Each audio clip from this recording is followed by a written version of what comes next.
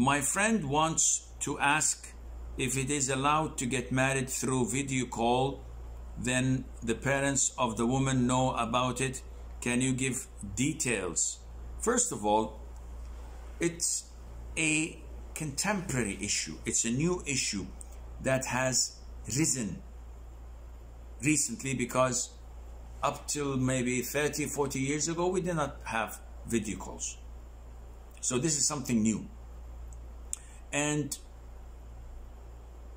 it is also something dangerous. Imagine, I go on Facebook, or someone sends me a message, and I open the message and I find that it is one of the girls interested in me. We chit chat, shaitan comes to me, shaitan comes to her, and we chit chat for a few weeks, and then we fall in love.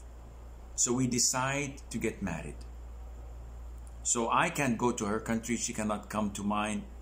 So we make a video call, and her father is present, 2 of her brothers as witnesses, I on the other end with my 2 friends, maybe my father, and we make a marriage contract. Her father says, "Zawwajtuka ibnati," I give you my daughter so and so in marriage. And I say, I accept her marriage to myself. The witnesses are there. Boom, we're married. Now the girl is married. All of a sudden, I change my Skype ID. I change my mobile number. She has no traces of me or my whereabouts. She says, wow, that was a scam. This sheikh was fraud. I want out of this marriage. You can't. What do you mean I can't? You can't get out of this marriage. Who will accept to give you divorce or to nullify the marriage? No judge would do that. The moment you go to a Muslim judge or a court, and complain, they say, okay, show us the marriage contract. I'm sorry, we don't have any. Give me the ID of the husband. I don't have any. Passport? Whereabout? Contact number? I don't have any. Witnesses? I have 2 of my brothers. And sometimes she doesn't have a brother. She only has a father. The witnesses are my friends, my relatives. So now she cannot prove anything. And she spends ages and years going from one court to the other, from one mufti to the other, to find her a way out. It's your mistake. So what to do, Sheikh? If all the parties are known to one another and there is no possibility of identity theft. So I find a woman and she is from Southeast Asia, from Indonesia, for example. We like each other.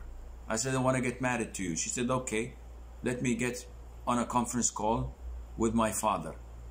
And someone appears to me like an elderly person. He says, yes, yes, okay, I give you my daughter in marriage. I accept her marriage. Boom, done. After 5-6 months, I discovered that this man is not her father. She hired him to pretend that he's her father so that we can get married. The marriage is void. So a lot of similar cases take place.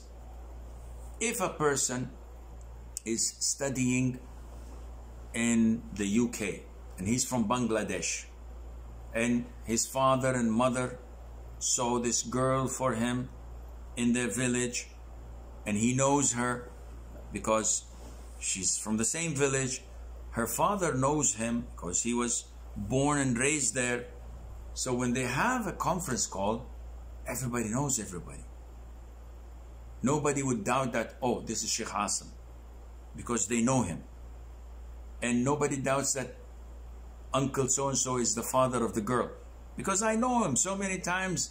I've seen him, I've been invited to his house. He hit me so many times for eating from his fruit trees without his permission.